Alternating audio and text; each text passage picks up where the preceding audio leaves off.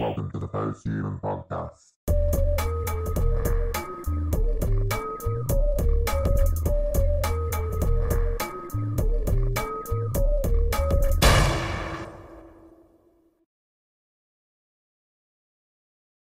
Today's guest, and this is a very special one to me, folks, not only is he an author, excuse me, he's also an inventor, a podcast host, and he is the CEO and president of Berkeley Varitronics Systems, Scott Schober.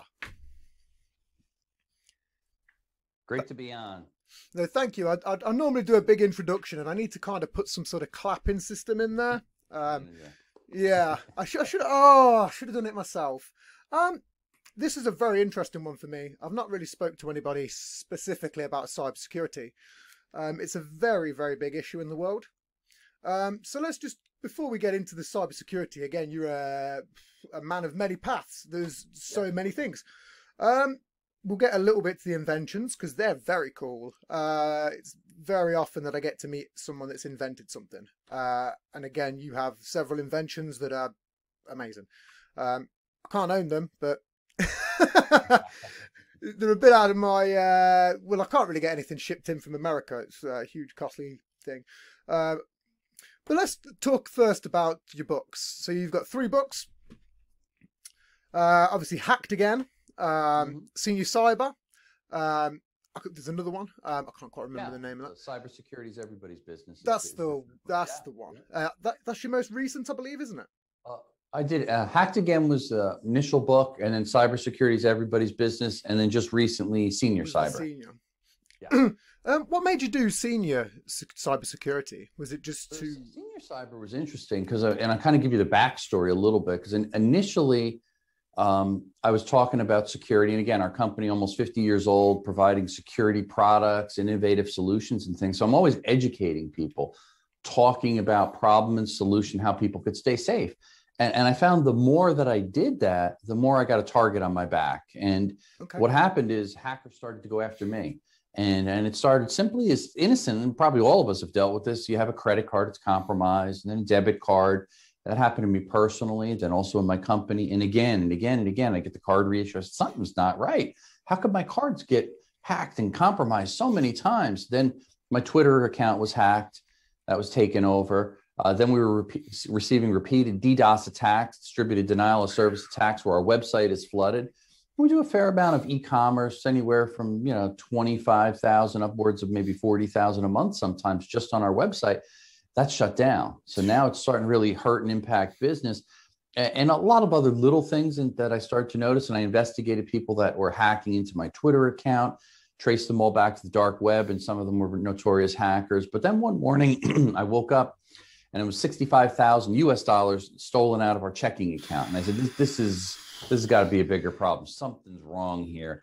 So it became a federal investigation, got law enforcement involved, and so on and so forth. Anyway, all that happens. And I realized, even though we're a security company, we've been selling to mostly US DoD security agencies for many years.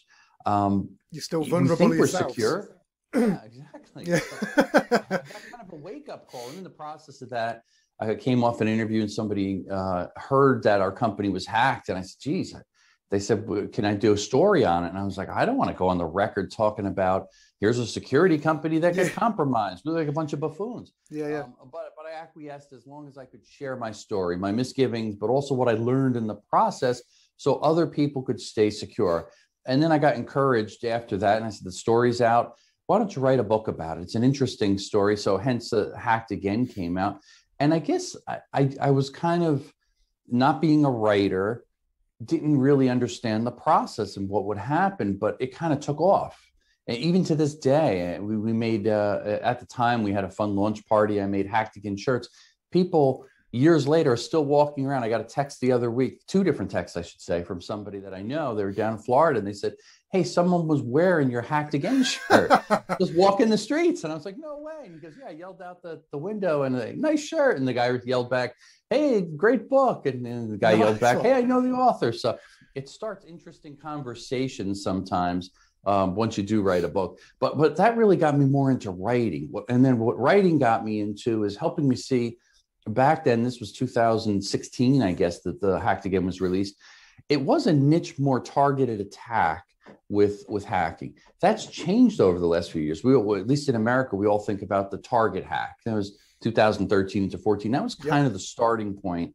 I was really doing a lot of interviews, talking a lot about cybersecurity. Most people look at me like kind of deer in a headlight. What are you talking about? I don't understand these acronyms and terms, and you're kind of a little out there, mister. Then a lot of jargon. Yeah, exactly. It started going more mainstream. And I realized, I says, you know what, cybersecurity has changed from a very targeted attack to certain individuals or companies.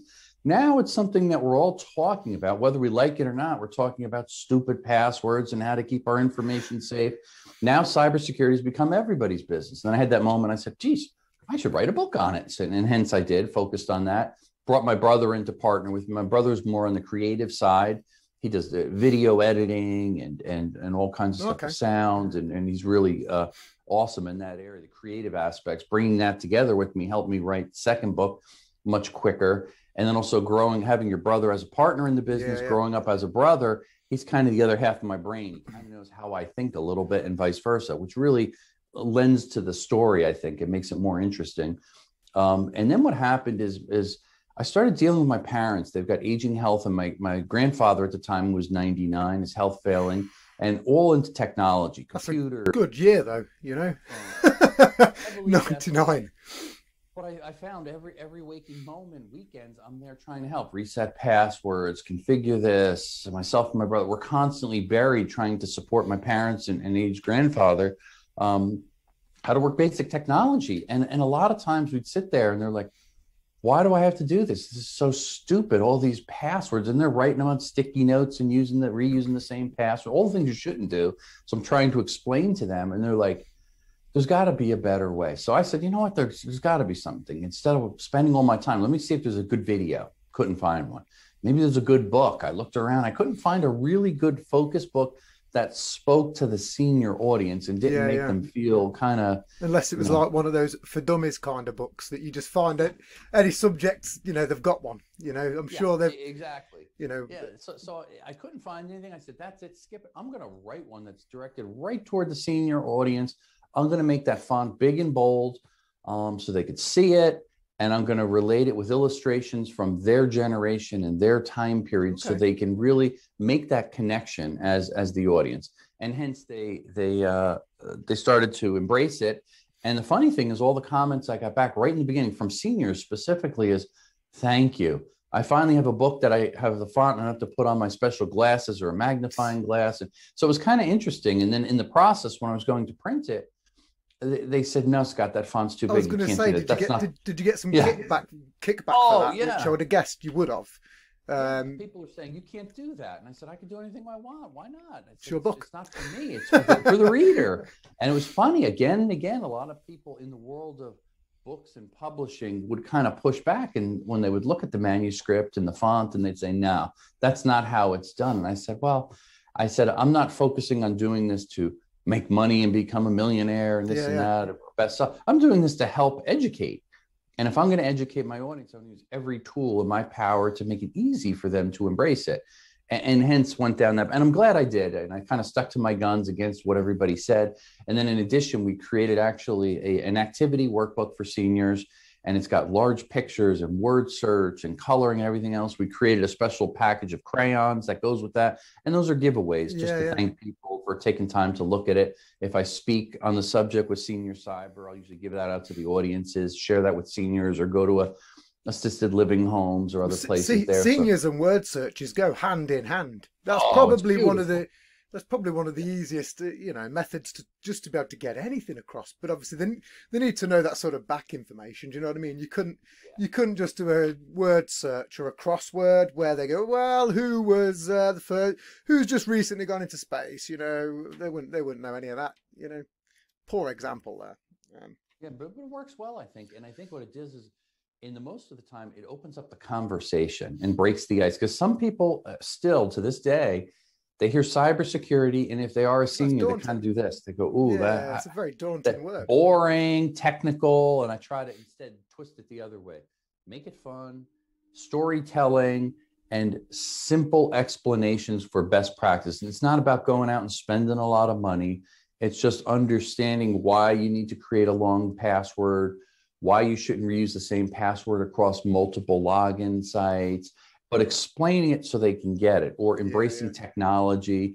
Maybe it's not getting the latest and greatest smartphone, but finding something else in between that they could still feel comfortable and operate, not feel intimidated, and then kind of stir up the emotions, how they felt decades back when they got their first rotary phone on the wall, what those type of, that was cutting edge back then in the days, and how they felt. It's the same thing now when they embrace technology, just so they don't feel intimidated. And I think at least it allows them to identify with the book and then dive in and read it. And I've got some great feedback so far from my senior readers, and then even caregivers. A lot of times caregivers, they were the similar place that I was. They're saying, geez, I'm constantly going to moms or dads or grandpas. I'm trying to help them with this. Here would be a nice little gift. That's not their job, though. They've got very little information about that. Their job's to care and look after people, looking after their phone and cybersecurity. That's complete. It's impossible. Out of the realm of wheelhouse. Yeah, completely. If you was working in a care home and one of them had a smart home and they got hacked for some of their life savings, there's very little that you could possibly really do about it. From being the managers of the care home, it's like, well, you're kind of a bit responsible yourself there, aren't you, in terms of the citizen, which that's not really fair. I'm sure that probably happens as well. My mum got hacked several years ago. It was, foolishly enough, it was one of those weird, the person was claiming to be a member of the European Union doing some stuff overseas back when, I think it was about 2014. So yeah, it probably was about the same time. But he was claiming to work for the World Health Organization and stuff like that, and just saying that he was trapped in dealing with a crisis and he needed some money to pay for a flight back, and so and obviously that spiraled to several thousand. I didn't know anything about this at the time, which kind of sucked for me because she didn't tell me, and I'd have at least give us, let me have a little look at this guy. But and I think the key, so easy. You just mentioned there, when anybody tries to hack or scam, they try to play on people's innocence. And if they're a little bit naive, they're a little bit trusting, and those are great qualities to have for people, and tend to be people a little bit older than a certain generation. I think my generation, I feel oftentimes, or my kids even, they're like, I don't trust anyone. They say. Seniors tend to be a little bit more trusting and open and honest, and they're also used to conversing. So if they get a phone call, and I share this in the book, Senior Cyber, if they get a phone call, they grew up knowing that one phone on the wall, you answered it respectfully. And you say, hello, it's the Schober home. May I help you? Or something like that. My kids, the home phone rings. No one answers. Voicemail. Everybody's using a smartphone these days. I don't even know why we have a home phone. Kids don't even leave voicemails either. Yeah. There's no such thing. Kind of changed culturally, and I think cyber criminals know that. They prey on innocence, they prey on trust, they prey on tradition of people, and they use that to their advantage. And sometimes they'll also socially engineer someone. So if they're calling someone older, they're going to use familiar terms. They're going to kind of use a fast conversation. Somebody maybe older, it'll take them a minute to catch up and they're thinking it out, but they're kind of giving that sense of urgency. And I always tell everybody, if there's ever a sense of urgency associated to any phone call, anything where it almost seems right on the borderline scamish, stop. Ask that party for some information. Say, hold on, before you go, in case this connection drops, what was your name again? What's your phone number? And oftentimes the scammer hangs up quickly. So I always get that information. Anyone ever phones me, I'm like, who am I talking to, by the way? Cool. Well, just to be on the safe side. There's no harm in asking for it. It's strange. I mean, it's never happened to me. A couple of weeks ago, maybe about a month, my partner, she had a bank account opened up in her name, which was very, very odd. I mean, she's not all that on cybersecurity at all. She doesn't use like a VPN or anything like that, and there's been odd moments, but problem is she's like, ooh, clickbait and do. She'll. Do you know when you log on to a website and they're like, would you like us to send you notifications? Some people mistake that for the cookies thing and just go bang And next thing, she's getting notifications from millions of websites. Like, they're not really relevant either to what she's doing. Yeah. But I said in doing so, that's probably how your bank account has been, they set one up in a name, which was so bizarre because the card come to the address, and it's like, ooh, you're lucky that didn't get intercepted. Otherwise, you'd have been doomed. Yeah. And I think what's good to do with certain things, basic precautions, at least what we're doing here in the States, is freeze your credit. I've even contacted my bank and told them and set limits. I said, hey, I don't want ever to have a wire transfer, a business account, a wire transfer ever to go out of our business unless it's myself there personally to sign for it and prove who I am. And it sounds kind of, tedious and a pain. It is a bit tedious. It isn't. It's more convenient online to just go online banking and shoot a wire transfer out. Yeah. But instead, I have to hop into the car. I drive down to my local branch. I say, hey, how you doing? Sit down with the little form, sign it. 10 minutes, I'm in and out. The difference is I have peace of mind that nobody's going to get in there and try to take money out again out of my account or impersonate me or things like that. So basic precautions. What's it worth spending? I don't know. Let's say you do 3 transactions, maybe a week that you have to sign off for. Maybe that's a bit too extreme. Let's say 2. What's that in time? A couple of hours each day at its worst case scenario. Well, you compare that to losing, let's say, 5 years worth of work and funds. What's really worth it? It all adds up. Yep. Yeah. And I always tell people especially when I'm speaking, there's a balanced decision process just in our lives as consumers or business owners, choosing convenience versus security. So if we take a little bit more time and choose security and have layers of security, it slows cyber thieves down from getting into our personal accounts, compromising us as a consumer or our small business, whatever, and use that layered approach. And I liken that often to our homes. If we're going to protect our homes, we're probably not just going to leave our front door open. No. We're going to have a lock. Maybe we're going to have a deadbolt. We might have cameras. Yeah, all that stuff. Layers of security deter the thief so they move on to the next place to go rob somebody else. Same thing in cybersecurity. Well, I mean, the problem with modern day technology is the more advanced it gets, sometimes the more easy it is to hack. Exactly. There was a lot of people just hacking in through like wireless cameras and Ring doorbells and, not so much quite now, but when they was first coming out, a lot of people were just getting hacked through just simple, just almost like a WPS, just, I don't know what the full, I'm not a huge academic. I only just get bits of information and I'm a conduit of it in some sort of sense. But, a lot of it, people have like smart light bulbs and there's not a lot of technology that's even sophisticated to protect that. It's like, these are Internet of Things, and there's billions of devices. Security was not designed at the onset, and therefore it's not easy to upgrade it and change it when a vulnerability is discovered. It's hard to get in there and change. You're not going to unscrew your light bulb and try to update it and say, oh, okay, there's something wrong in the stack protocol and Bluetooth low energy. Let me update this so my light bulbs are secure. No one's even thinking about that. But hackers realize that Bluetooth low energy, Wi-Fi, cell phones, anything wireless, that's a conduit to hack into someone's home. The more smart devices you have, the more compromised it can become. If you've got one system and it all runs into there, and let's just say, you've just got your PC, some really good, anti-software, anti-malware, whatever, and that's all you use all day. Or you've got like a house that's got 4 kids, they've all got iPads, and then they've all got phones, and let's say we're all running light bulbs, and there's like 8 bulbs minimum. Then they've probably got some, like me, I have got one. It's a, like a Nest thermostat. You can still get into that, and it just, there must be about 20 or 30 access points that you can just get into, rather than, let's just say, the 1 or the 2. So people don't quite realise that. No, and that's true of our smart homes.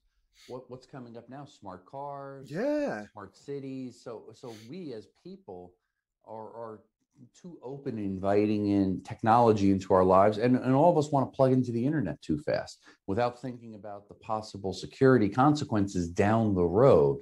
And that's a fundamental problem. It's a human problem, but it's also a human solution. We can control how secure our digital footprint will be or not based upon what we do.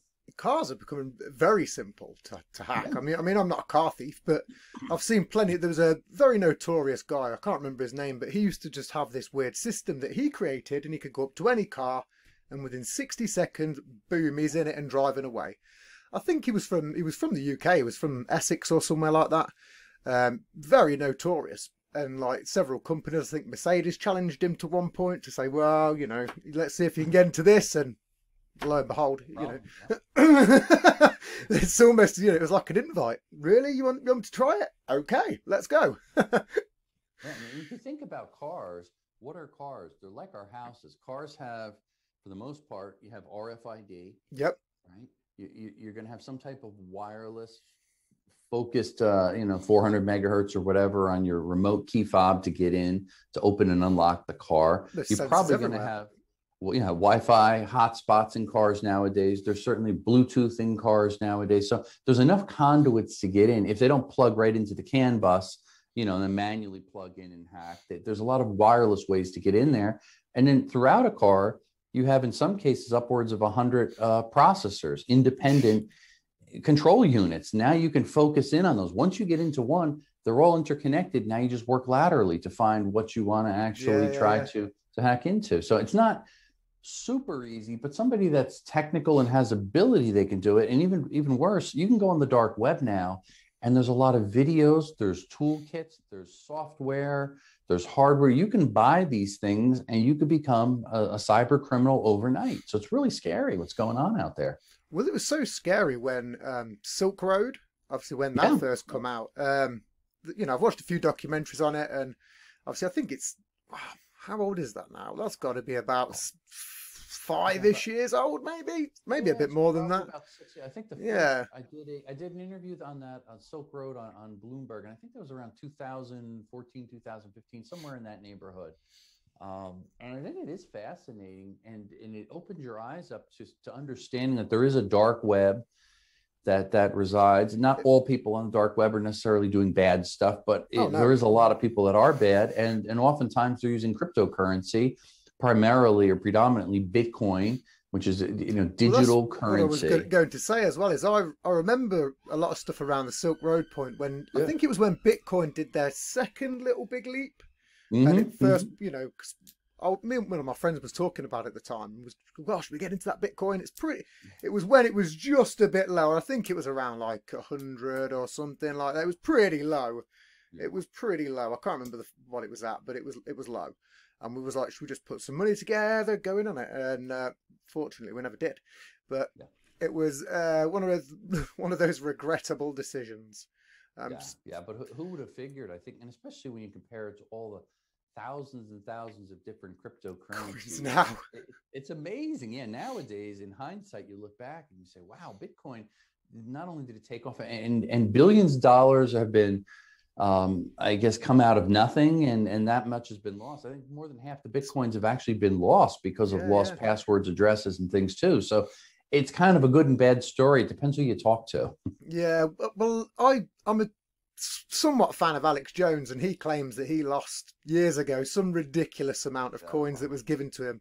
Something like 100 million, 400 million coins worth, some preposterous amount. But you don't know if you don't know if to believe that or not. Yeah, is it true or not? Yeah, but there has been people though. Yeah, somebody was trying to pay me in coins one time years back, and I'm thinking, now I look back and say, but could have been playing golf now. Could have. Right. Having a great conversation with you. Well, you still could. Some people choose to just retire, but some people just go, well, I don't really need the money. It's about the work. What's your thoughts on crypto? I mean, that's a weird sort of cybersecurity, blockchain in itself, very advanced. We're now sort of coming into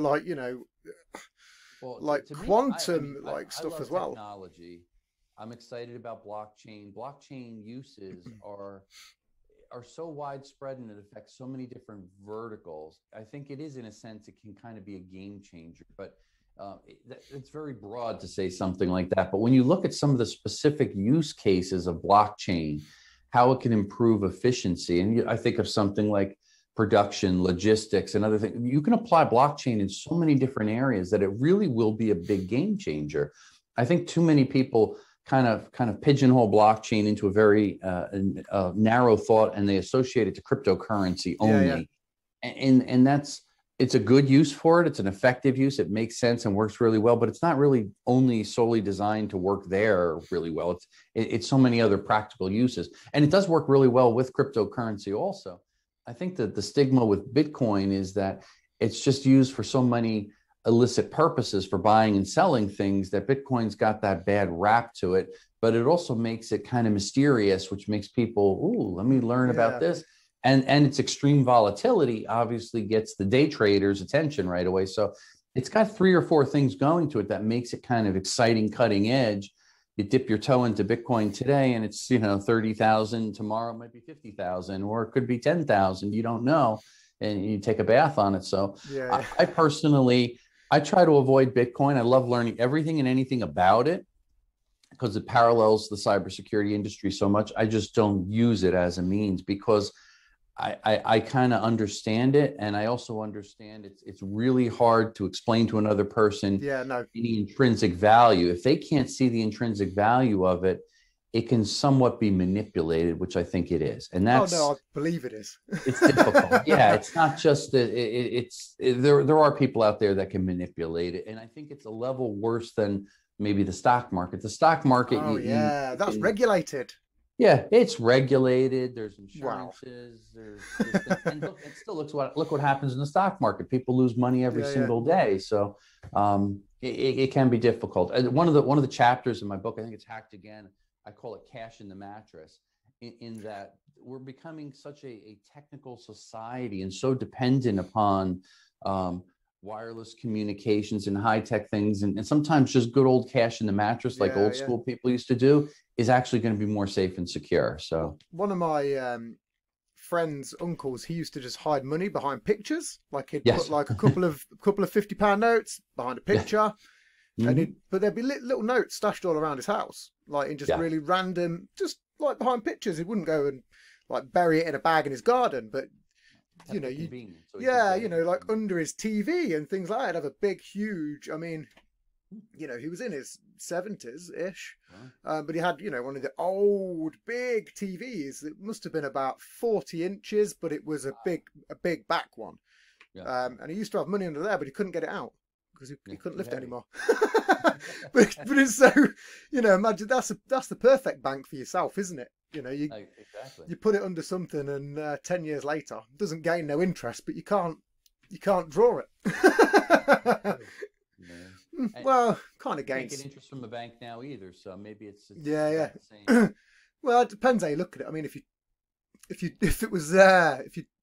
worked it out into currency and maybe traded it into euros and thought, if you thought about it at the time and was like, this is my old holiday fund in euros, I'll put this under the TV. Just in my head, and then come to the modern day and go, the euro's jumped up. I might get this back out now, even though there's no relevance whatsoever.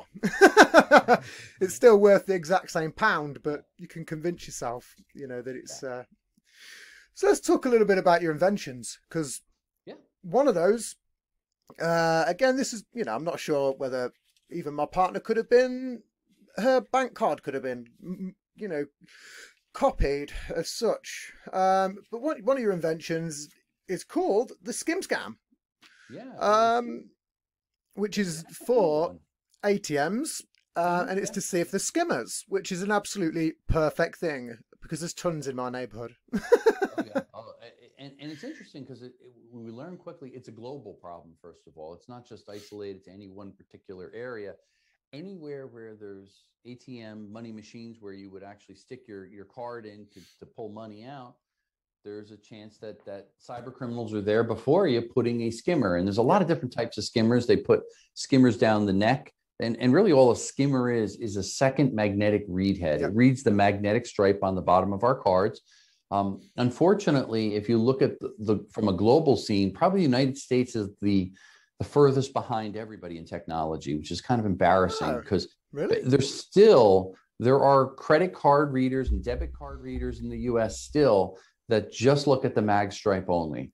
Most other countries have migrated away from that, and they're doing chip and pin, near field communication. We are slowly catching up. And a lot of it has to do with looking back, and you follow the money trail. It's the petroleum industry. If it's at a gas station, it's the banking industry, the financial community. The cost to upgrade the stuff is fairly sizable. And instead they're using the losses in credit card fraud and just raising the interest rates that consumers pay. Okay. And they figure out, push the problem to the consumers. It's a lot easier than trying to regulate this and implement security. That's starting to change, because now cybercrime in the US, especially around skimmers, is a multi-billion-dollar business. In other words, the cyber criminals in many countries, there's Russian cyber criminal gangs and others, have targeted the US because they said, geez, security is a little lax here. Let's make our attempt focused here and steal all the money we can while we can before they implement more layers of security. And what our product simply does is, it literally is a go, no go. You slide this down, the board down, and it's attached to a little handheld fob, and it lights up green if it's safe and there's no skimmer. It lights up red and it beeps at you if there's a skimmer placed in there. So a lot of banks we've sold them to, and each teller will get them, and they'll take turns going out. And, morning and before the bank closes, they'll just simply check and make sure nobody's slipped in a quick skimmer, because it only takes less than a minute, maybe. I think every business should have one. I think, I mean, not that they should be responsible, but obviously there's like convenience stores that have ATMs built into the wall over here. And I don't know who has to physically look after that machine, but when the owner or proprietor moves out, the 9 times out of 10 the machine closes down anyway. Yeah. So it's kind of strange. So I'd almost assume that it would be the shopkeeper owner that would have to maintain it, or pay sort of maybe to rent it out. I don't know. Sometimes you can charge. Sometimes they charge as well. So there's like a 50p, £1 fee for withdrawing your money. But I think that those are the, like, 9 times out of 10, they're always the machines that are always, you look at it and you can sort of see that the reader's already smashed into pieces. It's all cracked, and you go, I'm just looking and go, I don't know. I'll go inside and do I'll do cash back. That's actually good advice, what you said right there. If you notice anything does look a little off, if you notice on the machine, it's a little older, maybe the bezel looks tampered or moved a little bit, something's just not right, good chance there's a skimmer down in the neck of that. Now, there's another thing to keep in mind. What a lot of the cyber criminals have done is they've avoided putting a skimmer in there completely that you could see from the outside in a plastic bezel or something like that. And what they've done is they've gone into the top of the machine. Many of the ATM machines by manufacturer have generic keys to open the top to simply change the paper out. The safe is down below, different key, different system. It would take about 3 hours just to drill a pinhole in it with a carbide bit.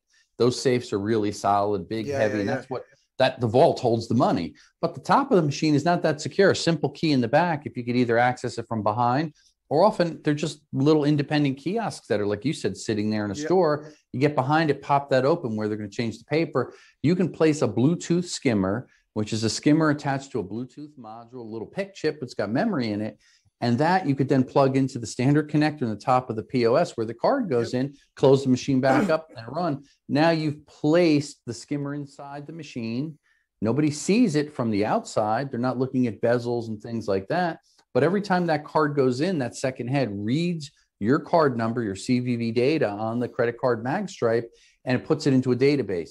You get within 75-foot proximity of the machine with a little laptop, make that Bluetooth connection, download those hundreds and hundreds of stolen cards. And then in addition to that, they typically will take a pinhole camera and they'll discreetly hide that somewhere at an angle where you can't see it. And then they could see when you enter in your PIN, your ID to access it. I've seen years ago, that was the way they used to do it, was they used to have a rubbish old skimmer and then a tiny little camera, and then they'd get the PIN and then they'd do it that way.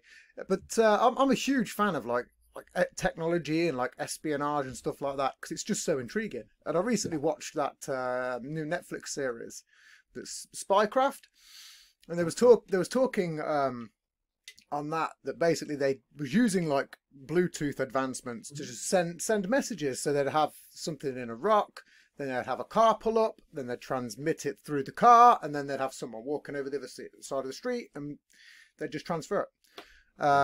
and there's no different. You could put all that into a machine, bugger off for a couple of days, come back and just do your normal shopping, then go, oh, well, what's this on my phone? Oh, I've got a message. See you later.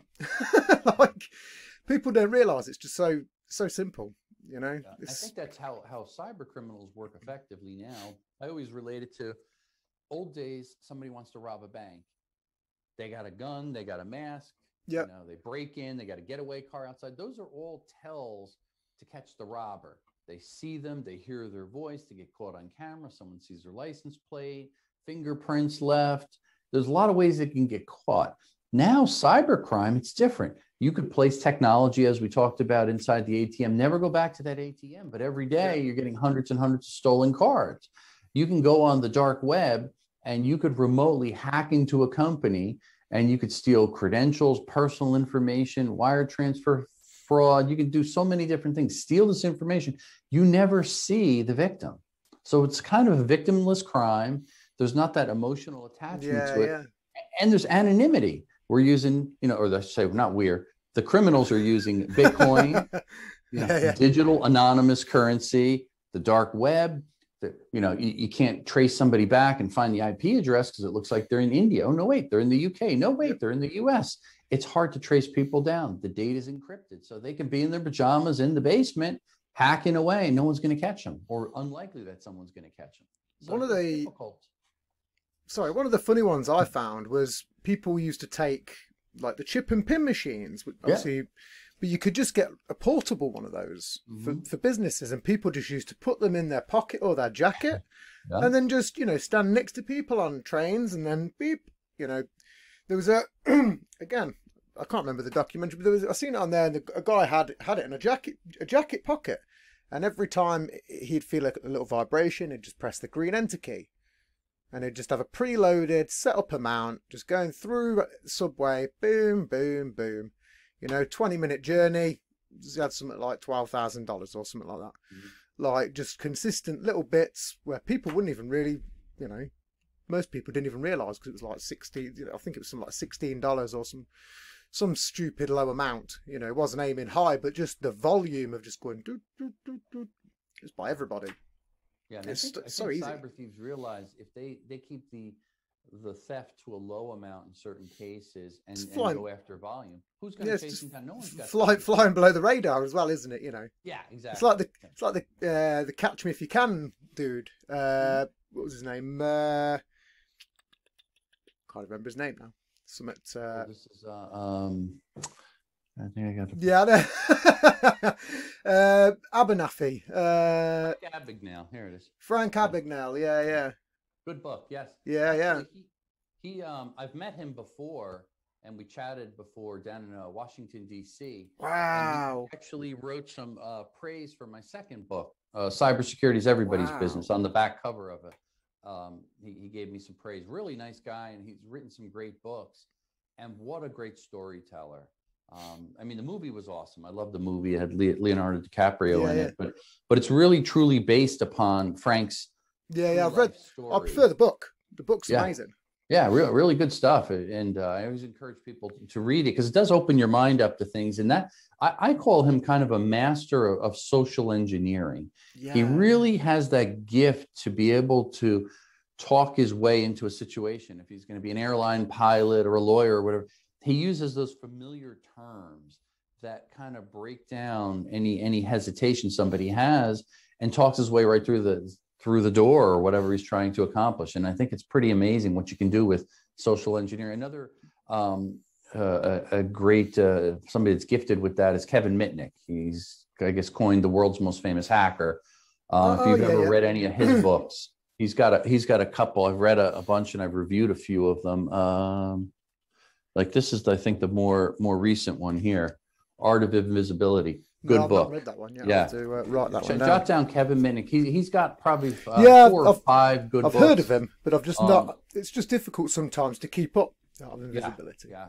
And I've presented with him and I've interviewed him a few times. Fascinating mind. Now he was back in the days. He was a phone phreaker, hacking into different phone systems along with that was really bizarre. Apple and others. So he's got some great history. He got to the point where he actually got in some trouble. I think he spent about 3 years in a federal prison as a result of some of his hacking escapades. But that was done by the dial tones, wasn't it? yes, yeah, exactly, yeah, DTMF tones, and a lot of it was analog, and he would imitate it. And they claimed, I guess in the one book I was reading, I guess it was Ghost in the Wires, I think it claimed that when he spent time in prison, he could imitate over the tone. Yeah, he could get out nuclear codes and different things. It's kind of funny. Yeah, it's a brilliant story, the fact as well, because again he could do. I think there was like a rumor that he was passing messages out and stuff like that as well. And you know, if you've got a skill like that and you're going to jail and you just next thing you've got a dialed out tone. It's so crazy. Like how that system worked as well with dial up was bizarre. Yeah, like things people today wouldn't. They wouldn't even. Kids today wouldn't even know. Like it took you so long just to get on the internet. So long. Like I think on average it was 4 to 7 minutes, something like that, at least. It's crazy. The world has changed. When I was a kid, I had the privilege to grow up and being a gamer. I was also a hacker, and I was pirating games and get from people around the world trying to get the latest and greatest games on Apple and Atari. My father happened to work at Atari. He was the VP of the lab. So, unlucky for him and lucky for you. Yeah, I think good and bad for us as kids. Me and my brother, we had a ball. We built some hardware that I would actually copy the actual EPROMs, the actual hardware proms, the hard code from the Atari games, and we duplicated and we amassed, I don't know, it had to be close to 500 games that we copied and burned into cartridges, and we'd make our own labels for them. And yeah, we were bad, but it was a lot of fun back then. But to your point, it was, I remember the 110 baud acoustical modems back then. And it was really pre-internet days, and it would be on the BBC, or you'd have to connect in and be a system operator and get a passcode to get through. And we tried to hack through and start copying games down once we got through and stay up all night. It was a lot of fun back then. That's brilliant. Let's talk about your Blue Sleuth. Yeah, Blue Sleuth again. That's interesting, and we've been selling a lot of Blue Sleuths to government agencies because Bluetooth is kind of now become an accepted standard everywhere. But it's also been learned that Bluetooth technology and Bluetooth low energy could also be used as a threat for communication, or it could be used to trigger something. In particular, we sell to a lot of nuclear facilities around the globe.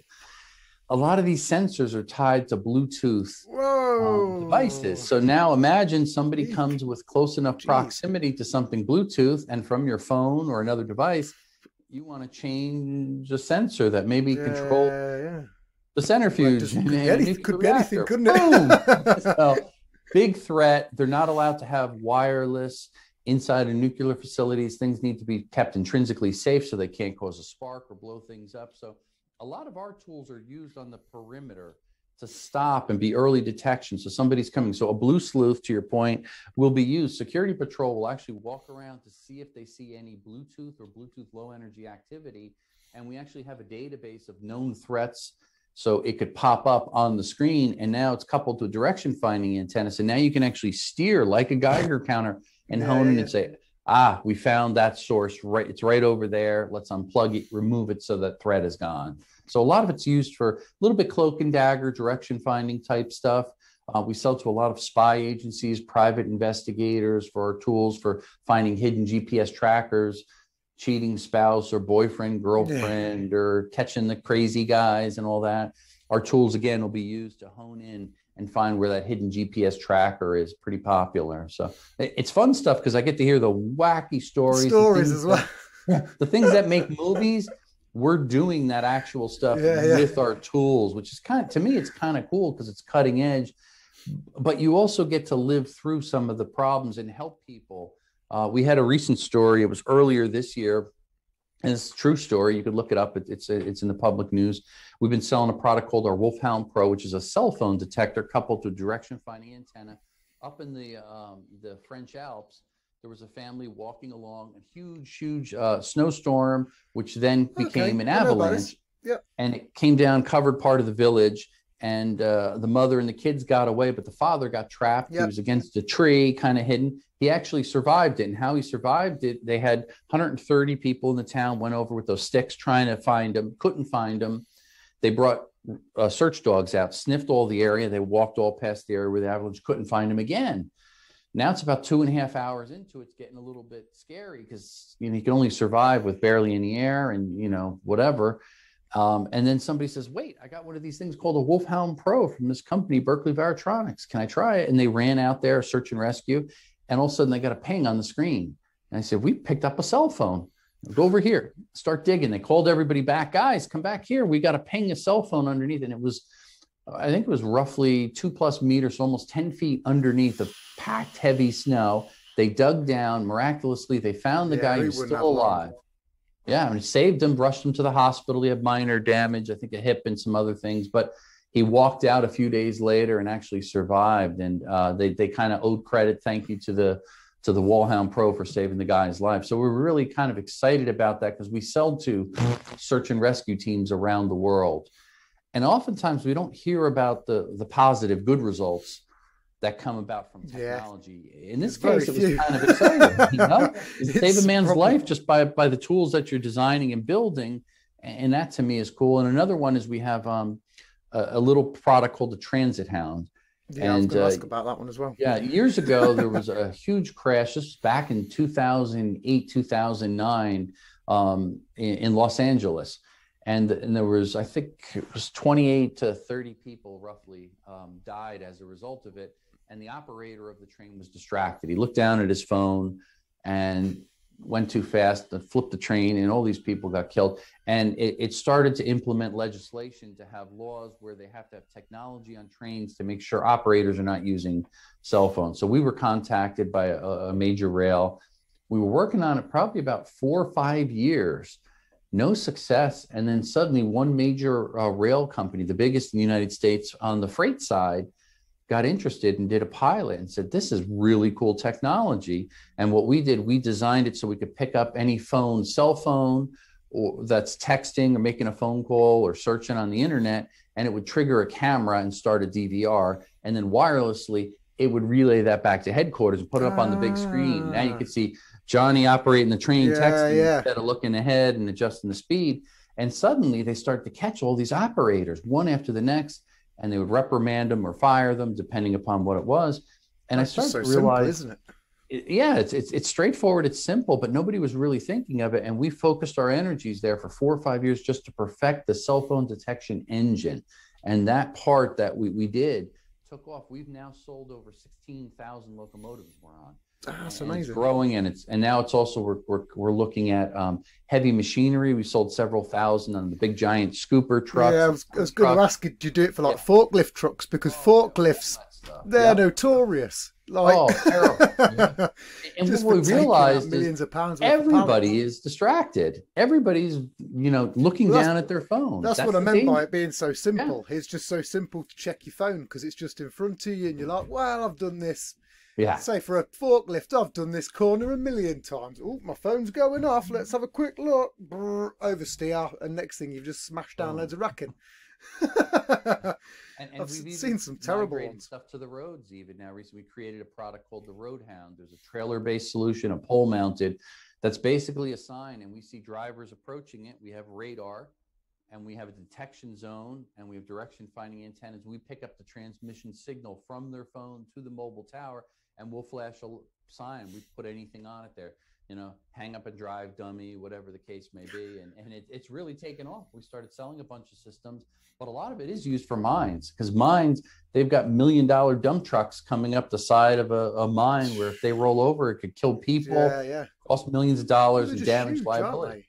Like when you talk about some of those people that in the UK look at my son's a good example. He looks at a lorry and it's huge to him.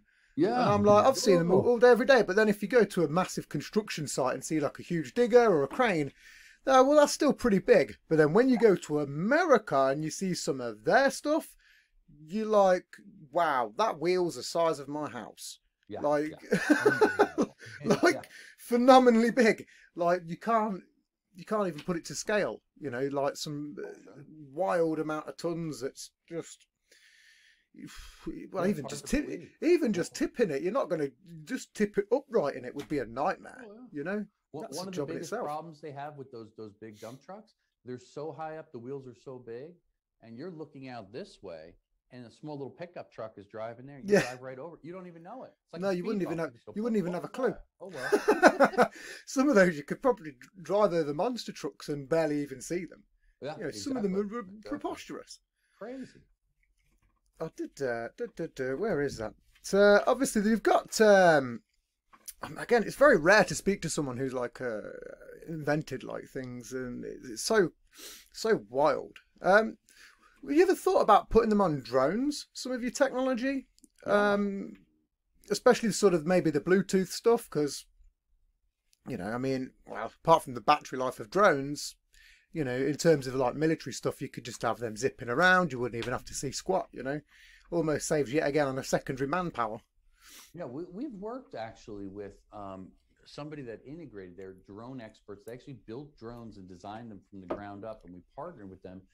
They actually integrated some of our cell phone detection engines onto a drone, and they work with a search and rescue group, and they patrol the Swiss Alps. So they actually using our technology. They're flying over, and the part that's really cool, and they sent me video footage of this. They coupled it also with FLIR night scopes, so they can actually look for heat as well as cell phone detection. So now imagine somebody's hiking along the Alps and they fall, they break a leg, and they can't get to the next step. Maybe they got their phone on them, but they're passed out. And that phone will still ping autonomous registration from mobile to tower. We can fly over with that drone. We could pick up the heat detection maybe of their body, assuming that they're alive, hopefully, and the phone. And then we could also pick up the RF energy, and now we could geocode, find out where they are, and then they could send in a focused rescue group and hopefully save them before they perish. So really cool stuff with using drones and technology. Same thing around nuclear facilities. A lot of times now there's the converse, there's a threat of a drone. You could take C4, couple it to a drone, you could fly at very low velocity, and you can get under radar. Under radar, yeah. And you can't tell, is it a bird, is it a drone, whatever, so it doesn't get caught. And now you go into really the power source. If you don't have power and the backup for a nuclear reactor, you can't keep it cool, and that thing overheats, and you got meltdown. You got major problems. Some drones that look like birds. They look really like birds. Yeah, you wouldn't even know. You'd think it was just a buzzard or something. Technology we've done too. We can actually pick up the address of the drone flying. We can figure out and calculate what the altitude is, and then we can also shoot it down. The drone is associated to the pilot with the remote control, and really hunt down the pilot to take out the drone threat. Yeah, there's been some drones lately that people have stuck weapons to, which is crazy. I think one's like a flamethrower on it or something. I think it was some sort of joke, but that's super scary. Something swooping down out of the sky and launching napalm on you. It's like a dragon. It really is. It'd be bonkers.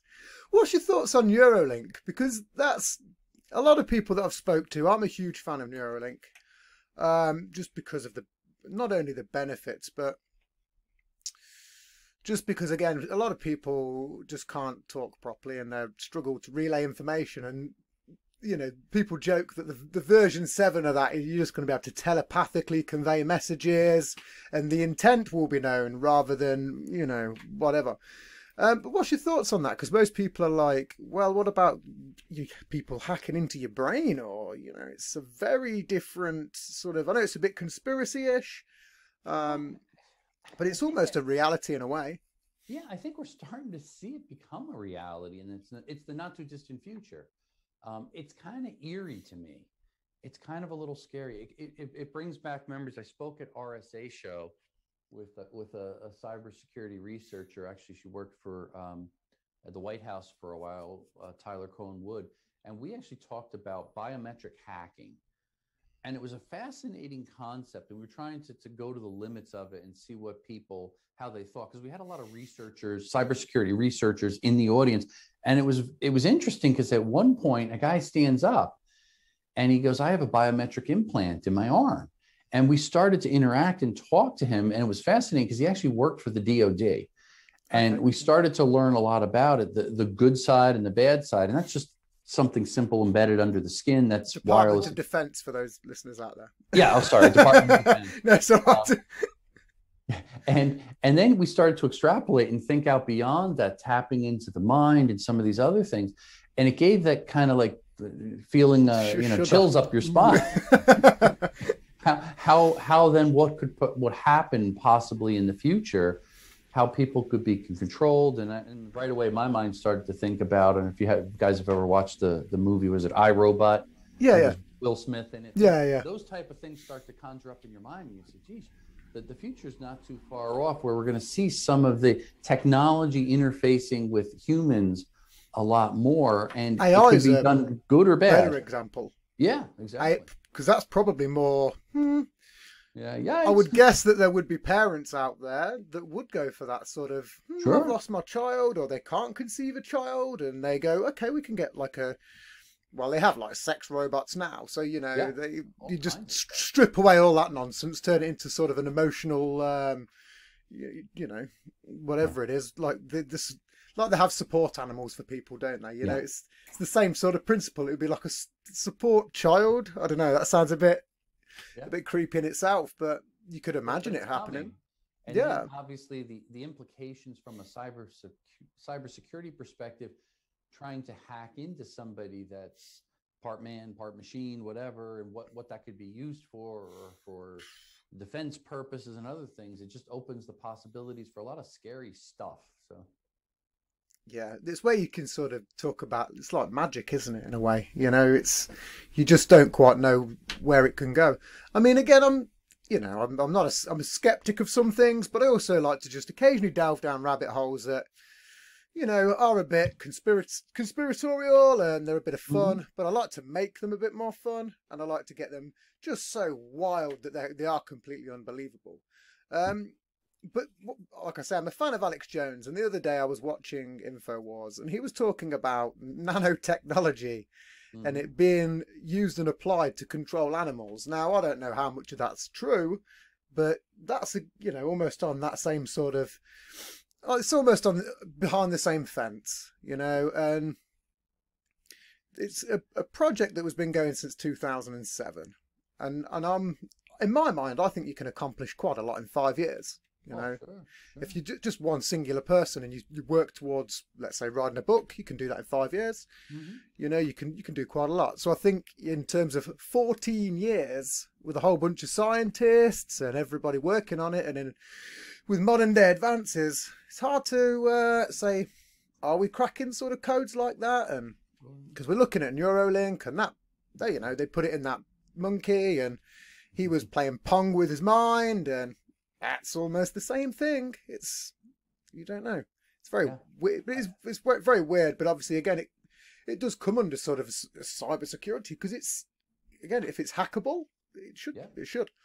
Yeah, all these type of things, advances in technology, can be exploited to some degree, and that's always the fear in the back of my mind. As so much time and money and effort is put toward advances in technology, there's always an evil dark side that looks, how can I exploit that to do wrongful things? And it's not always just to take money.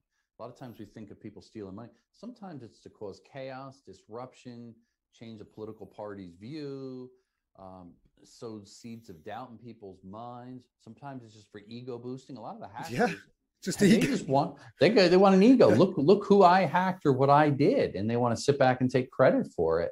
So it's a very different motivator now, which makes it hard to fight the world of evil, because you don't exactly know where it's coming from. Usually what I tell people is, to fight a hacker, to fight a cyber criminal, you have to kind of get into their mind and think like them a little bit. You have to be a little devious. Yep. You have to be willing to kind of push the envelope between what's right and wrong, so you can catch them in the act and shut them down. It's like Kevin in Home Alone.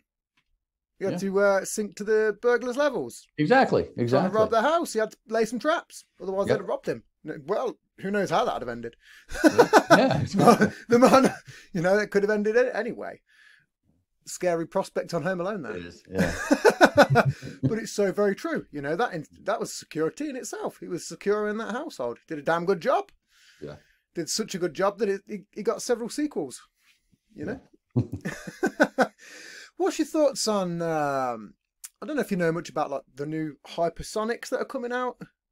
You spoke about like drones. Hypersonic missiles are apparently the latest and greatest creation. You know, I don't contain all the information in the world about these things. I just tend to pick little bits up and look into it, but then I look into so much that sometimes if I'm not doing it there and then, and I'll give it a day or so, some of it gets overtaken by crap. let's put it to, you know. But and what are these? These are like remote control missiles that are fast that you can target someone on far away. They was basically saying that they can just go under radar, but they're that fast that the radar can barely pick them up by the time they've been fired. So in terms of security, that's extremely difficult to it's tough to counter. It's. I think America said, well, we've got this, whatever it was. I don't even know what the system was. I didn't look into it. This is where this is where I come up with jokes and say, yeah, we've got some sort of huge thing in the sky, and it just occasionally they have to turn it on and it'll just go. Yeah. And this huge 80-mile laser will come flying out the sky, and we don't need to worry about the hypersonics. Obviously, that doesn't exist. Yeah. Allegedly. Off the record, it does. Yeah, off the record. Depends which president you talk to. What's your thought? Well, I mean, what do you think about President Trump and his election? I don't really like to talk about it much, but obviously there's a lot of talking about it being rigged, and you know, again, it comes under the cybersecurity umbrella because people were saying it was rigged and hacked, and I mean, you don't know, nobody knows. But yeah, I did a fair amount of research, talked to a lot of parties. I did a few actual interviews on Fox talking about it during his first election. It was back in 2016. And it was interesting. And I did prior to that, I actually had the privilege of meeting President Trump before when he was what was that like? A TV show. It was actually very interesting. I actually I was in the a guest in the audience of the final episode of The Apprentice, the show that he was on.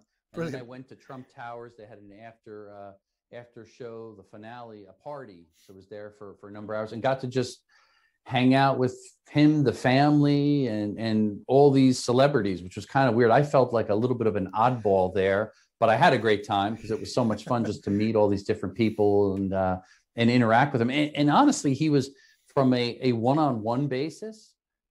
When he walked into the Trump Towers, I just happened to be standing there. I turned around and almost bumped into him. And I just said, hey, congratulations on the finale of the show. Love being there. Thanks for having me on as a guest. And he said, yes, it was a very good show. It was a very good show. Thank you for coming. Enjoy yourself tonight. Like we chatted, just small talk, took a few pictures, but very personable, very likable from a business standpoint. I think from the world of politics, to me, he just, and again, I'm not the world of politics I try to avoid and stay out of, but he seems like a misfit. It's almost like taking a business leader, putting him into a different world, and he's operating by different rules. It's who you know and who you've met 50 years ago and deals. He focuses on that on his presidency, which I think was very different. And I think most Americans, it caused that a little bit of a dividing line. Half of the country is so sick of politicians, they probably gravitated to anybody that's not a politician. The other side said no. So it'll be interesting in a couple of years if he does run for re-election, because he'll probably, everything is being undone that he did will now be redone. Redone, yeah. Well, it's just, I mean, I'm a fan of him. Not in terms of the way that kind of he tweeted or anything like that, but in terms of he did a little bit of good for that country. You know, your country, there's no sort of deny. Sorry. Yeah. Even from a complete, I mean, I could be wrong because I don't live there, but from an outsider standpoint, I mean, I really tune into America more than I do the UK, because this is just nonsense most of the time. It's all the same reverberating story, and then occasionally the royals will get involved. That's it. It's like, okay, cool. You know, whereas at least over there is, you know, you got Donald Trump and you've got all these crazy, wacky politicians and characters, and we don't really have that over here apart from Piers Morgan. You know, that's about the only. Most of it. Yeah, you know, but I was a fan of some of the stuff he did. It was the interesting part is the fact that with him, it crisscrossed. Here you got somebody in the business who's also got a TV persona that gets into politics. And then for my world, cybersecurity comes in. It's like the perfect storm of just total chaos. And it's almost like a comedy show, some of the things that went on there. And I was actually contacted during the elections multiple times from different Russian news organizations being asked to weigh in on it, and they would provide some of the research that was tweaked or modified so it looked like things against the United States. And I said, I don't get involved in politics. I'm sorry, I can't report on this. I can't commentate on it. I'm sorry. Smart I have to move. deny. I just kept it over there and said, I have no opinion. Thank you. And I'll stick That's to where you should just claim that you're a podcast host. Going on, exactly. You must have me confused with somebody else. No, I'm a host of a podcast. Yeah. Just so happens to share the same name. We look a bit similar. Just get some bleach tips when you speak to them, and make sure you do it on camera. Just get like a fake get up and just go, no, I'm the podcast host. You can see me. Just that'd be my plan anyway. It was a very good move too. I probably wouldn't have taken that being in your position. You just don't even know what you do. Wow, I mean, it's so weird to negotiate. It's like, not all media is good media, and I've learned over the years, media is definitely manipulated, and it's misreported on many stories. They'll report on this much of it, which will kind of steer you down this path to believe something that's not there. And it may be truths in the statements, but it's not overall truthful because your conclusion is not correct. And that's what happens often. You got to be very careful. Cancel cultures are a little bit like that at the minute, as they'll just take a segment of, it happens to Joe Rogan quite a lot. He's probably the easiest person to put out there for that. As they'll take like a minute of his 3-hour show, and then that's who he is. So people are doing it to everybody. It's weird. Yeah, it's like strange world at the minute.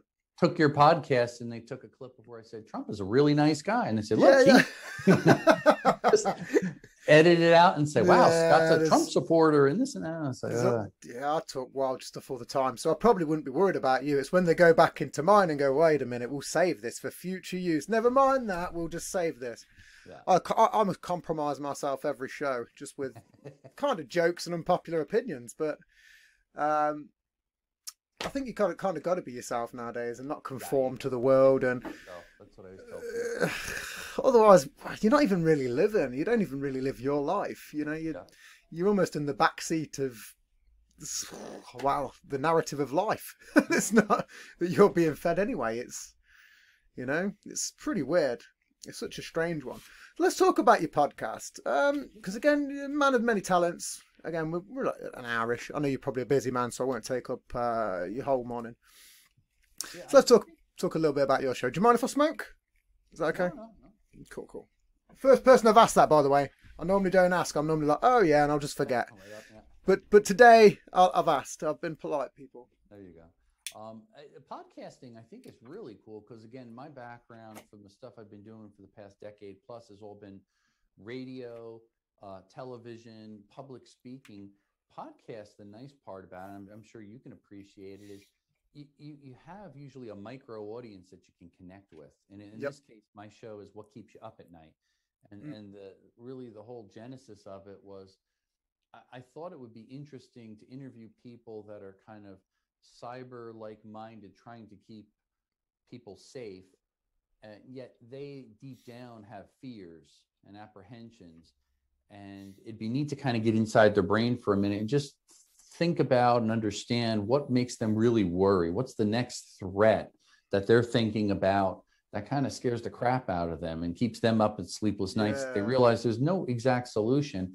And I got some really great feedback from some cool people, I think. And a lot of the guests surprisingly came up with some interesting things that just afterwards I look back and reflect on. I say, wow, just like those things don't even cross my mind, and yet they're diving into this. This is really cool stuff. And I think that's important to kind of get different perspectives on things. And it's for me, it's a teaching moment. I learn myself. And I think hopefully the viewers can also learn from it. And it's a short format. I try to keep it, it's 5 to 10 minutes or so. And that way it's a That's light, perfect very for younger people. Yeah, a loose conversation. And it really gives them kind of control of the mic. It lets them speak and just share some of their fears. And it's neat because I'm usually focused on problem solution. In this case, we're really just discussing some of the problems and the fears. We're not really tackling it by saying, well, the way to combat, hacking into IoT is boom, boom, boom. Yeah. But rather just sharing their fear side of it. And it really lets the audience kind of think about the future and say, geez, these are actual real problems that are keeping cybersecurity researchers up at night. What can they do and bring to the community to maybe help and solve some of these problems? So it's a fun little segment that I do. I'm working on another one too. I think it's going to come to fruition. My partner, my brother, he's out on the West Coast in LA. I'm here on the East Coast, right outside of New York. And we wanted to do kind of a coast to coast cyber show where we kind of contrast, not just you got partners in a business, you've got brothers, and then you've got cybersecurity concepts and culture. So we clash in some ways and we complement in other ways. Good names for that show. Yeah, so it could be Coast to Coast Brothers. Yeah, you get some really good. Could be some really cool names for that. Sounds a really good project. Yeah, it sounds like it'll be fun. And he's also, my brother's been on the radio. He had a live show when he was in Brooklyn for a number of years. So he's got a good ability to handle subjects and also sometimes it could be a 180 opposite of my opinions, and that makes for good conversation. So I feel very passionate about this, but yet over here he'll counter it and say, well, that's a great point, Scott, but you're dead wrong, and I'll tell you why. But people, you're dead wrong. It'll be a little bit of a cyber battle back and forth as we discuss technology and other things. I've also been getting into radio. I'm on Cybercrime Radio now, and it's a show that was just recently launched. It actually runs 24/7, 7 days a week, 365 days. And I do a live piece. In fact, right after this, I'm going to do a live segment. And then every hour, it'll air that piece throughout the 24 hours. Tomorrow's, and I just basically cover the headlines. And then the weekend, I do a wrap up. So Saturday, Sunday is basically me hitting the 5 days, what the cyber headlines are. And there's short segments. These are under 2-minute clips, which are kind of cool. And then I did a radio program where it's a weekly episode, and that's kept at about 5 minutes or so. And it's 3 cyber questions that they throw at me that I provide insight on and tips and things like that. So it's kind of neat to be able to span different media platforms, being on TV a lot, but then doing podcasts. I do probably 1 or 2 podcasts a week, great shows like this, where I'm reaching a lot of different audiences. Yeah. And I think this was another reason why I wanted to try and get you on as well, because you're an extremely knowledgeable guy. You've got so many different paths of life. And it all, like I say, it all falls under the same umbrella. But it's your opinions are very good, and I know a lot of my regular listeners are going to like this show, really like it. Even though I've not put no conspiracies in there, it'll be okay. There's normally a few, or normally all. And podcasts, I think, do that too. It's a nice, intimate conversation you can have with somebody. And experienced hosts like yourself can actually draw people out. And I think that's what's really important with podcasting. It's not just rambling and talking that are cut off every few minutes by commercials as radio is. Yeah. It's a focused conversation. And then if it's videotaped too, people can watch it. They can listen to it later. They're on a jog. They're in the car commuting. They can kind of really concentrate and pick up little tidbits just to make their life better, make their life safer in the case of cybersecurity, hopefully. So I think it's a great format. Before we wrap up the show, and this will be the only mild conspiracy, just because it does fall under cybersecurity. So we all know about John McAfee. How do you pronounce his last name? Is it McAfee? McAfee, it is. I've been pronouncing it right the whole time, thinking it's McAfee. So that's fine. Obviously, he's a notorious guy. He does. But there's a lot in the news about him at the moment. And the circles that I'm in, they talk quite a lot of bollocks and shit. Excuse my language there. But the recent thing is that 31 terabytes of information that he has on a dead man's switch set to, well, it's been released. There was a little countdown, blah, blah, blah. And now people are basically, there's like a password for it, and people are all sitting there trying to guess it and get into it. And I'm sitting here watching from the background like it's a soap opera, and it's quite genius, because I don't know whether it's all bullshit or whether it's a real thing. But coming from someone who is in that game, what do you think? Because it's a very strange thing, but so many people are bought into it. You know, there was all the memes and the tweets and. Oh yeah. His life is a complicated mess, in my opinion. I've followed and read about it a lot. It's kind of fascinating, but I liken it to maybe watching a train wreck. You can't not watch it. A train wreck. It's like, just like, oh, I can't believe he said that. He did that. Is this true? Is it not true? Now, ironically, I also work with Cybersecurity Ventures, who does the cybercrime radio that I'm on. They actually own the life story, the biography of John McAfee, and he was part of the advisory board for their company. So he actually had there were multiple sit-down interviews that are documented, and they're actually released, especially since his passing or presumed passing. And presumed. Yeah, really interesting reading. But if you go to Cybercrime Magazine or cybersecurityventures.com and look up John McAfee, it's right there on the cover, and you can actually read some of the personal stories over the past few years where there were sit-down interviews with him, and it's stuff that the other media doesn't even have. So it's actually true, because it's real sit-down interviews with him, and it's very candid, and I think it's pretty fascinating. If anybody gets a chance, check it out.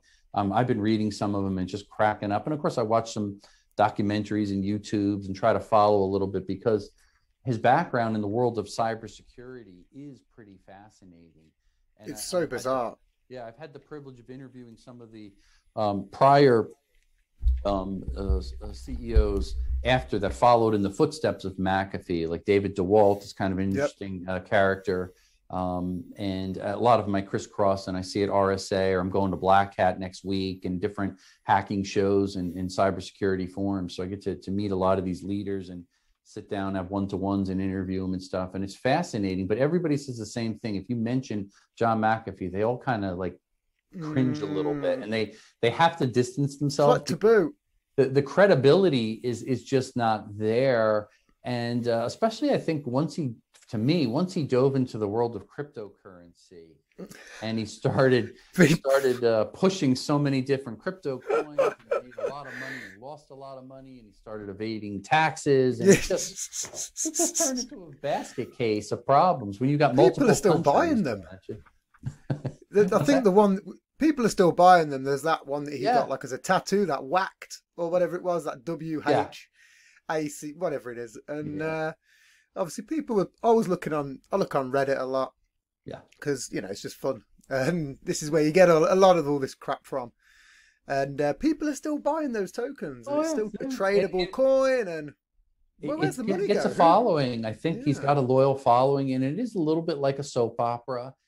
I liken it a little bit to what you brought up earlier about Trump. Some people like to follow the headlines in the news, because it's like you can't believe what he'll say next. Yeah. I think if Trump and McAfee were like brothers or something, it'd be pretty That's the next one. Yeah. That's what it is. It's 31 terabytes of their childhood. Oh, yeah. It's not even...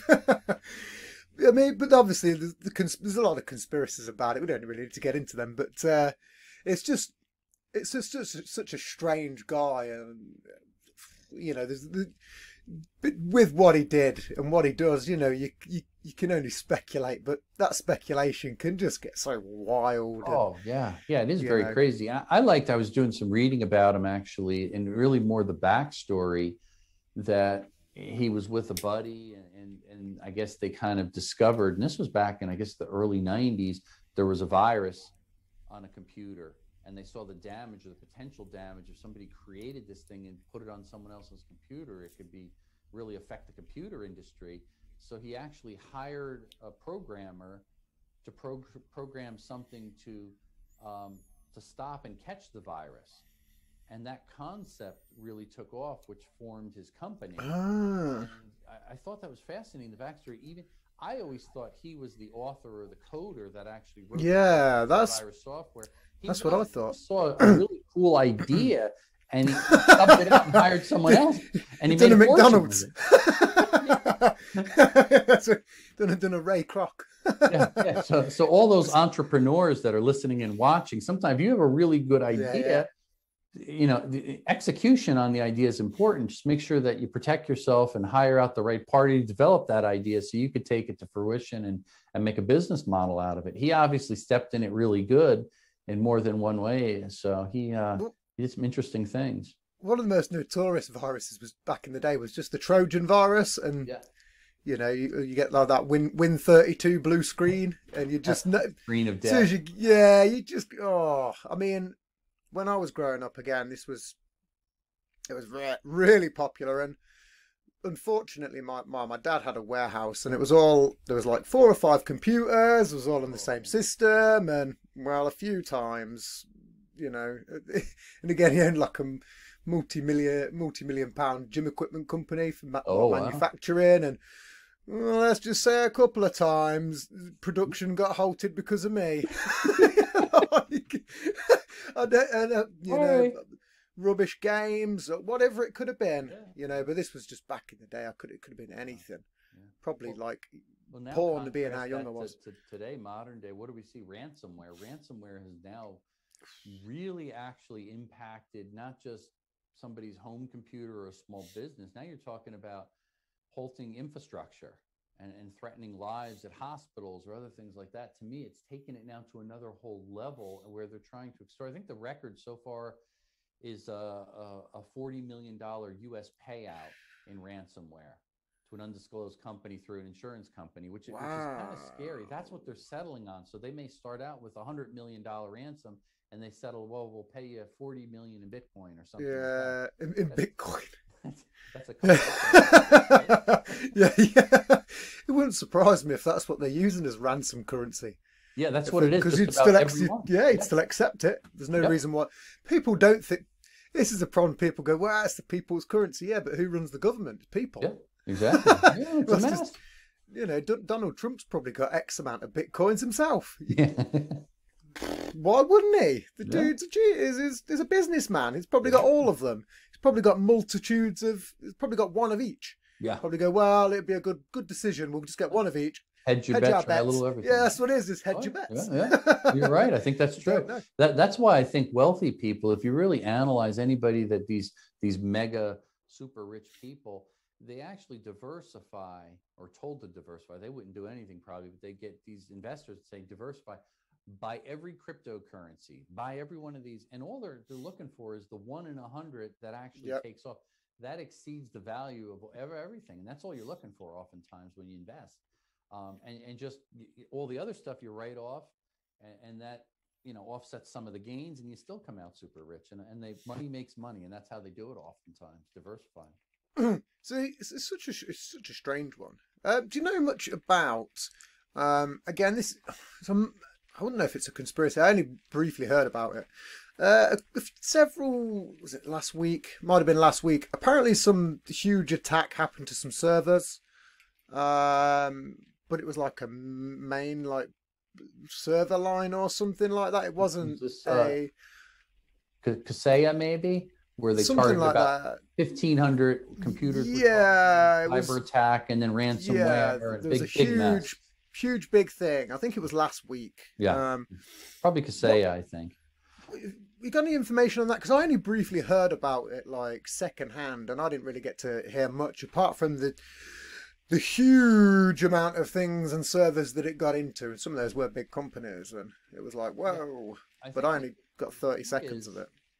A lot of these breaches, as of recently, that one and other ones, it's one large company that has access or arms to other companies because they provide software, and a lot of it's remote access.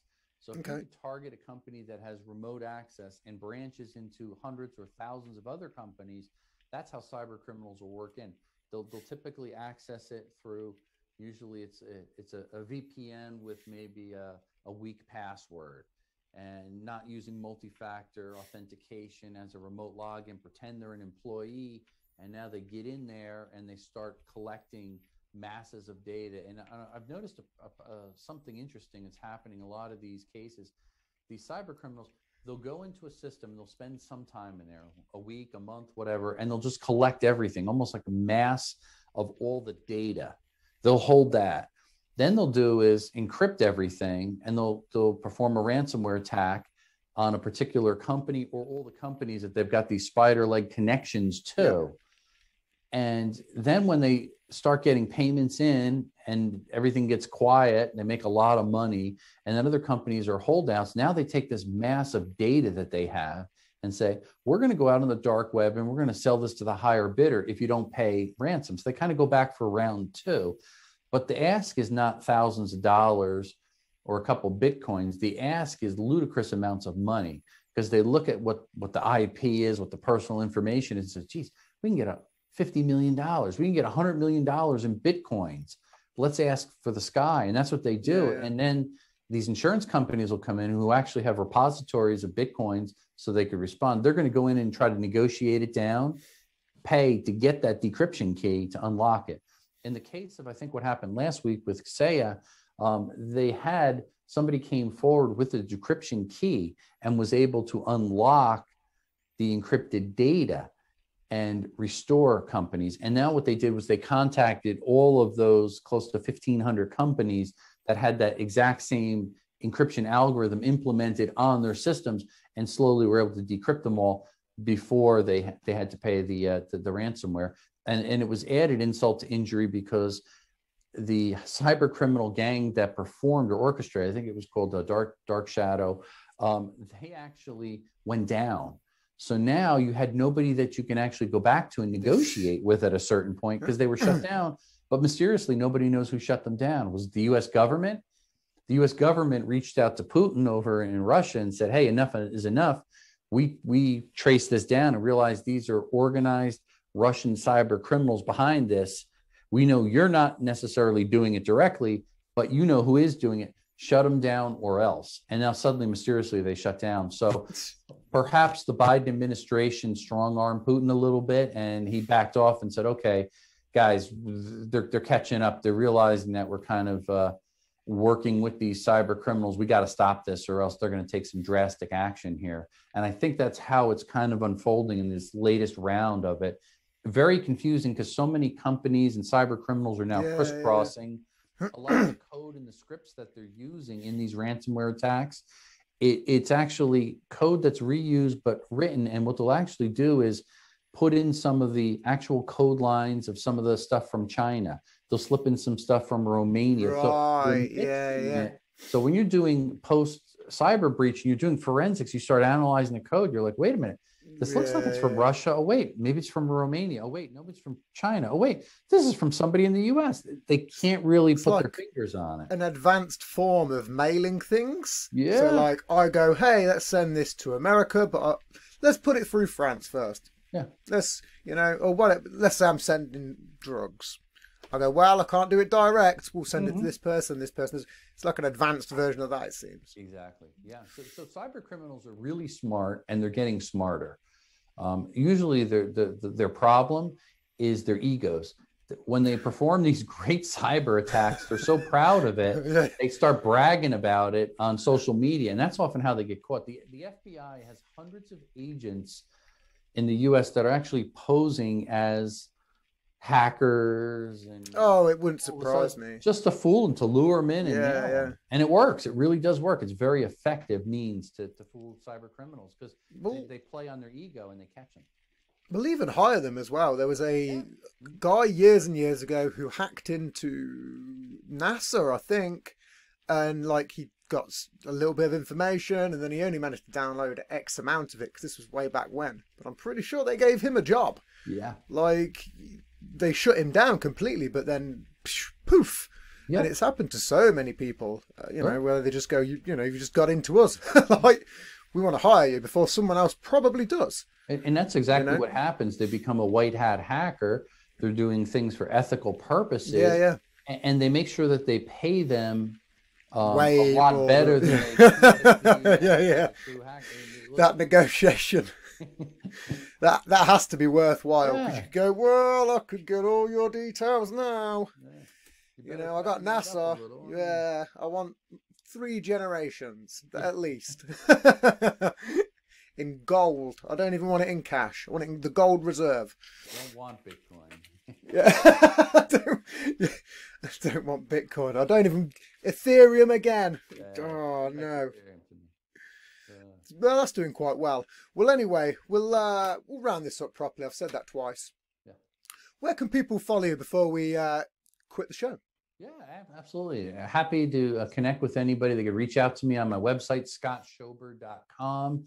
And if you put the little thing in through the email chat on there, it's actually me that responds. And I get hundreds of people that will send me stuff, the love and the hate mail and everything else in between. But if you do have questions, I actually do respond to them. And I try to have my best to help answer the questions, or find the answer and get back to you, or steer you in the right direction if you're asking for recommendations. A lot of people like to know, hey, what password manager do you recommend, or what do you personally like here or there? So I try not to endorse anybody, but I'm happy to give them personal suggestions, what I found to be helpful for what that's worth. And of course, I'm on all the social media platforms. I'm on Instagram and Facebook. I'm on LinkedIn all the time. I'm on Twitter and so on and so forth. And feel free to follow along my little podcast series there, What Keeps You Up at Night. And I love the feedback. I love it when I hear people comment on it or put up something to YouTube there and what you liked or disliked about it. It helps me to improve, hopefully, as a host. And I really appreciate the time having me on here. Nice conversation so much. Absolutely been brilliant. I mean, normally it gets a bit wild and we'll talk some conspiracies and I'll have a few beers flowing, but I didn't want that to be the case this time. Yeah. Maybe the next show, I'd love to have you on again. Maybe love it. I don't want to compromise you, ruin your career. Just maybe to just talk a bit of wild stuff. And I wanted to get a bit into like AI and things like that, but I really didn't want to take up too much of your time, because you're a way busier man than me. Yeah, I'm not out here inventing things. I've just got a podcast. I'm not writing books. Yeah. I'm not a president of a company. So people that, have not much time, I do appreciate it. And people need our time as well, especially when they're super busy. No problem. Greatly appreciate it. I'll pull out a glass of scotch next time. We'll have a really interesting. Oh, absolutely. Okay. Well, normally I'll drink cans, but occasionally I'll get some scotch, a bit of whiskey. So we'll do that. Maybe a bit of bourbon. Bourbon's my drink of choice at the moment. But no, well, listen, this has been an absolutely perfect show. Okay. It's been lovely to have you on. Scott Schober, ladies and gentlemen. I'll put the clap in myself that time. All right. Take it easy. It's been the Posthuman Podcast. And I'll catch you next time, people. Thank you very much. Take care.